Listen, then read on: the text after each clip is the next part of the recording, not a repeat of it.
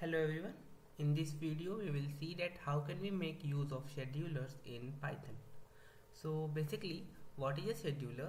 So let's say you have to perform some kind of task and you want to make sure that that same task get performed in every minute, or let's say in every 10 seconds, or in every 2 hours. So what basically we are talking about is a schedule.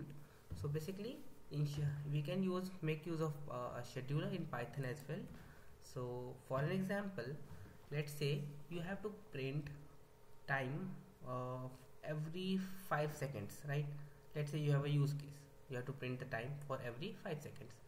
So normally if you do not use a scheduler, what you will need to do is so you need to import the datetime library first. Obviously we'll need this, and let's say you define a method or a function which help us to print the time. So let's say you have a job to do, and the job is to make sure that you print the time. So you can get the time by datetime dot now, and to print it you can just simply say the current time is plus in string format the time, right? So if you run this particular program, you won't see anything getting printed. So for an example, if I try to run it, I won't see anything. See, we don't have any output because we need to call this particular function. So let's say I just call this function, and now if I want to run this program, I will see, okay, I get the current time, but hey, I want the time in every 5 seconds, right? Or let's say every 2 seconds, any kind of any interval it can be, but yeah, I want it in a scheduled format. But my program just stopped.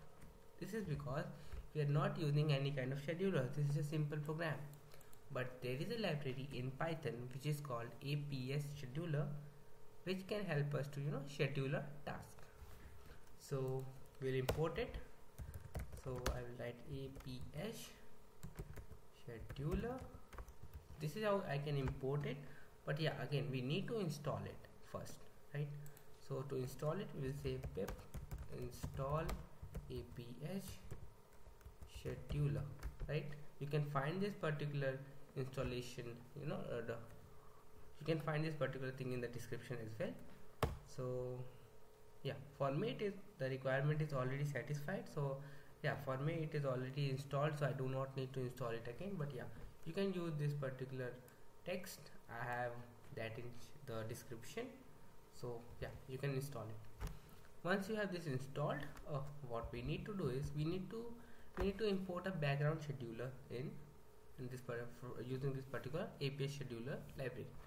I will say from APS Scheduler dot schedulers dot background schedule. I think it's background. I can say background scheduler. Right. Now since I have this, I have imported this. If I try to run this particular program again, I will not get it. I will just get the current time again. I will not get it in a scheduled format.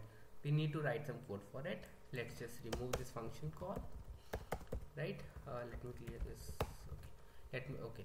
What we can do is we can first make an instance of this background scheduler. I can say bs is equal to background scheduler, and now I need to add this particular job to this scheduler. This is a job which needs to be performed. So for that we say bs dot add job. First we need to understand what kind of argument it takes. So first will be the function name, so I will say job. Second will be the type of trigger. So we have different type of triggers when we talk about schedulers. We can have a cron job, we can have some kind of interval. So right now we are talking about the interval. We will see cron jobs in the next part of the schedulers. So let's just focus on the intervals. So I will say trigger is equal to interval. And what interval? So it can be seconds, it can be minutes or it can be hours, right? But for an example in this video, it will be better if I work with seconds. So let me say second equal to 5, right? If I run this program right now, again we won't find any hour required output. We need to start this background scheduler once we add the job. I'll say ps dot start, right? There are few other problems as well, but we'll understand. Let's just run this program. I got an error saying name job is not defined. So it is talking about this job. In the line number 5, this particular bs.add job does not know where the job is because it's after we are calling it. So again, make sure we follow the basic Python. Let's define this function before we are actually using it. So it should go the above, and let's try to run it again. There will be a problem. We do not see any output. This is because our program stopped. Why? Because this is just basic Python. I have defined a scheduler, I have added a job, and I have started it. It's done. Our program is ended.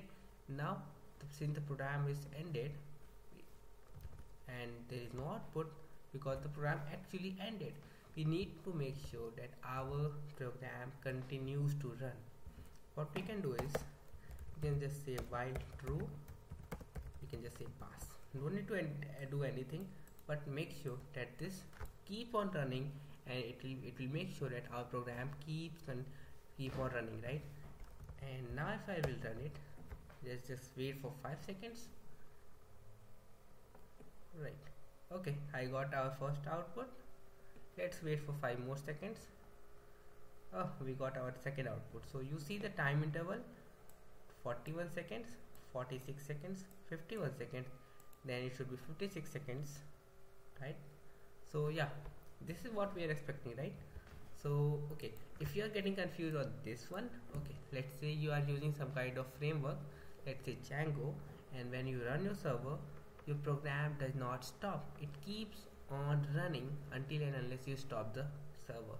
This is what we are doing. We need to make sure our program is running. That's why we are just using some kind of hack over here. But yeah, when you are using some kind of frameworks, you will definitely not need this. But yeah, so keep your focus on this part. So how it is working: you create a background scheduler, you add your job, and you start it. And make sure your job is already created. And let's see, till the time we are talking about, it is doing its work. So yeah, this is how we create a scheduler in Python.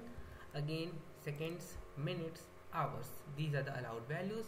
If you use something else, let's say seconds 1, some invalid value, and try to run it again, it will say it is an unexpected argument. So yeah, the valid arguments are seconds, minutes, and hours, right? So I think we have reached to the end of our video for this part.